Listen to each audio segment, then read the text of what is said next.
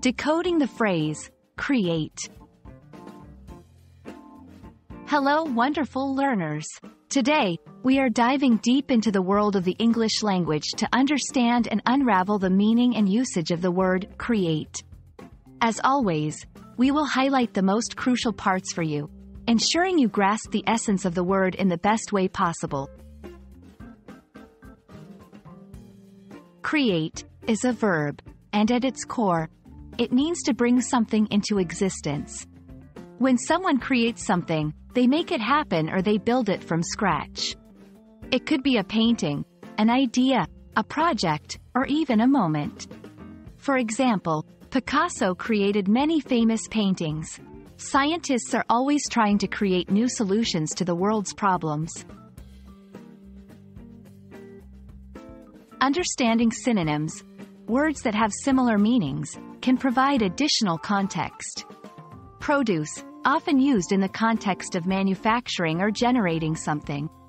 Design, implies a thoughtful arrangement or structure. Build, used more for physical structures or objects. Formulate, typically used in the context of ideas or plans. Invent, to come up with a new idea, method, or device. For example, she wants to design a new dress for the fashion show. The company aims to produce 100 units per day. Thomas Edison is famous for inventing the light bulb. Create isn't just used on its own. It's often found in phrases that offer a deeper or slightly varied meaning. Create a buzz. This means to generate excitement or attention around something. Create an impression, to leave a mark or make someone think a certain way.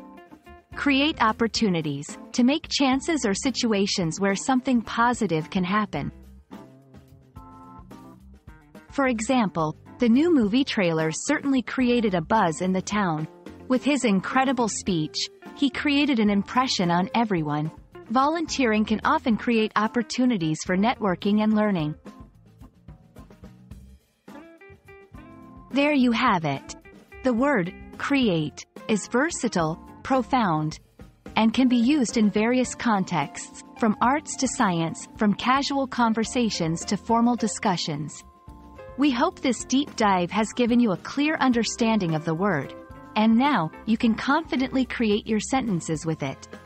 Until next time, happy learning!